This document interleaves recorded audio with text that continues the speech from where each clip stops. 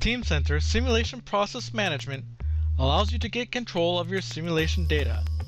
In this short demonstration, you'll see how Teamcenter Simulation is useful for managing a workflow where design changes occurred and needs to be revalidated for structural integrity.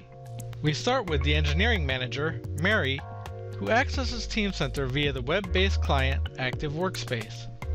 In Mary's latest working directory, she has two items: a passenger car sunroof subassembly and a roof bow component. She selects the latest revision of the roof bow and sees it's a member of the sunroof subassembly. Mary then checks to see what objects are attached to the roof bow, and she sees there are design requirements. These requirements indicate the roof bow must be revalidated and that its stress must not have increased more than 10% and its absolute deflection has not increased by more than 5% from the original design. She therefore then needs to assign this to an analyst.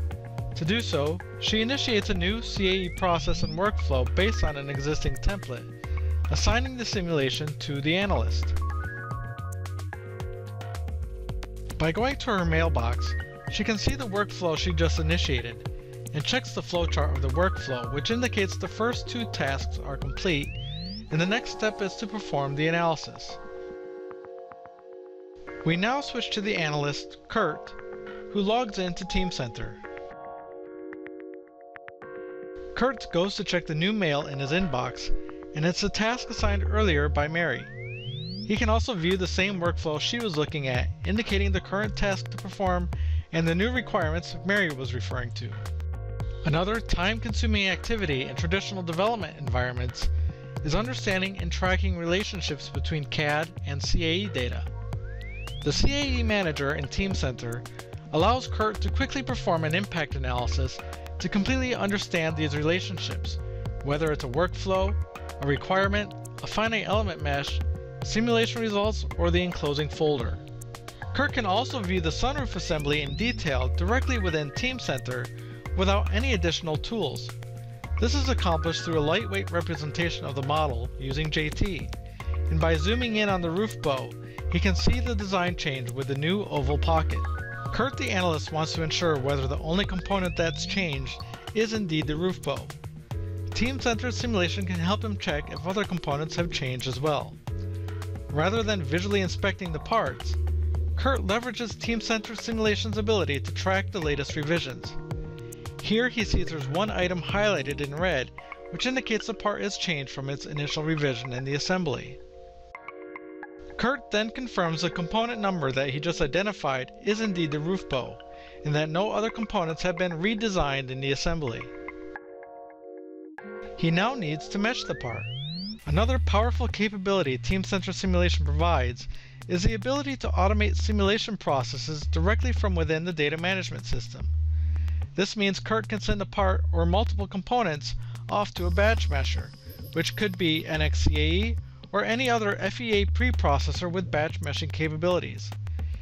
In the case when multiple components need to be remeshed, this automation capability is a significant time saver. After the part has been meshed, Kurt opens NXCAE to validate the roof bow has been meshed correctly. Note that within NX in a managed environment, he can directly select items from his working directory from Teamcenter. By displaying the individual part, he can observe the mesh generated by the batch mesher, incorporating the new pocket feature. With the modified part now meshed, he is ready to clone his existing solution in NXCAE and solve it. Cloning ensures he keeps his existing results and can compare it to his new results. Kurt now reviews the results, starting with the displacement results. He sees the maximum displacement of 2.98 millimeters occurs at or near the middle of the roof bow where the design was changed. Kurt wants to capture this information in a report, so he first generates a JT snapshot and then creates the report. He will include snapshot images that are automatically generated in the report. The design requirements stated that stress should not exceed 10% of the original design. To check the stress, Kurt drops the stress post-processing template on the model, to verify maximum stress and its location, generate images, and ensure it meets the design requirements. Kurt's results and report are then automatically saved into Teamcenter with all the right relationships to the CAE data and ultimately the correct CAD revision. Going back to Teamcenter, Kurt can now view the JT results he generated and quickly mark it up to provide feedback to his manager, Mary, informing her that the new design meets the requirements.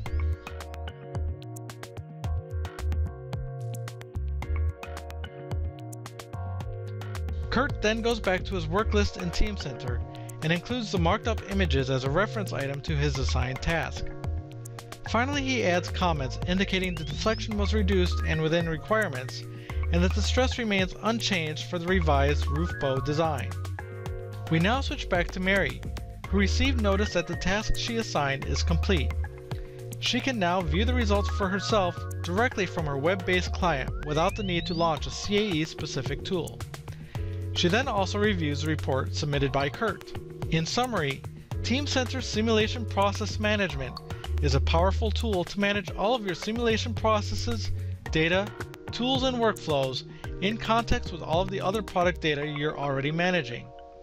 As you just saw, engineering teams using Teamcenter Simulation can ensure they are analyzing the correct design variant, tracking the right requirements, and following the correct simulation processes.